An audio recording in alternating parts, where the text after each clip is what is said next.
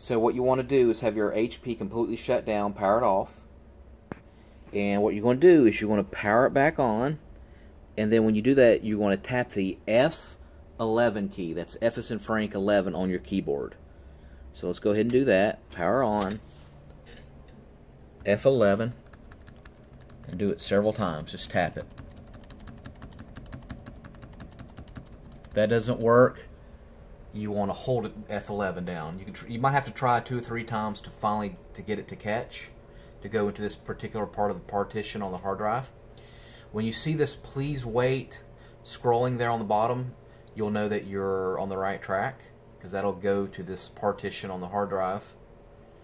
Alright, now so it says choose an option, and what you want to do from here is go to troubleshoot.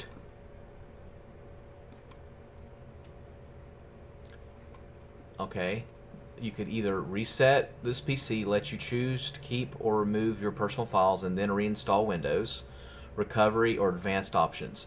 If you want to do a full, complete factory restore, you want to hit reset this PC. Now, from here, once you choose this, remember you can't go back. It takes about 30 minutes. You keep the computer plugged in. And what it's going to do is going to bring your computer back to factory settings from when you purchased it out of the box.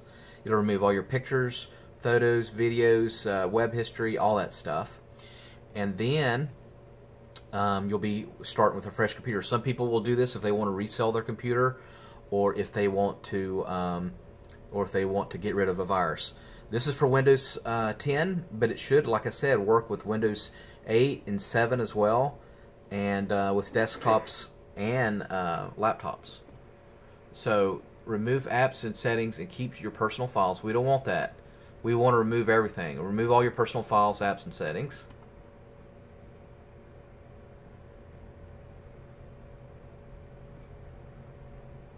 Okay, how would you like to reinstall Windows? If your connection is meter charged, may apply. Cloud downloads. So we're not going to do cloud download. We're going to do local reinstall.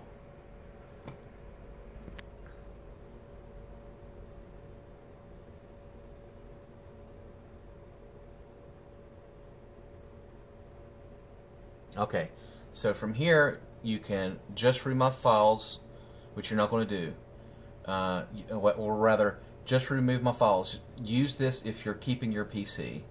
Or second one would be fully clean the drive. Use this if you're recycle the PC. This can take several hours. So you're not going to do that because you want to keep the operating system. If you choose this one, that means you got a blank hard drive. You don't want that.